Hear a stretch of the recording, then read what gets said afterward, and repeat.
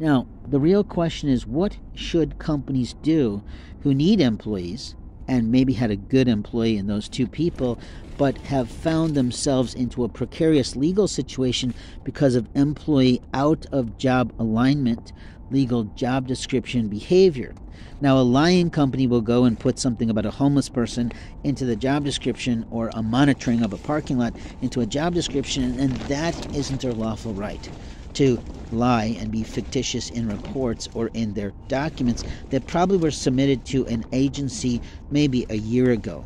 The second thing they could do would gently, with their HR directors, investigate the issue and then sanction the employee for violating the law of harassment and threatening a human being's behavior on behalf of their company. And the reason it's on behalf of their company is that both employees were on employee time. Both employees were acting out of the conduct of their various levels of service to the company, and both employees participated in pursuing this situation to a higher escalation that had caused problems for the individual who was not there to be served by them at all.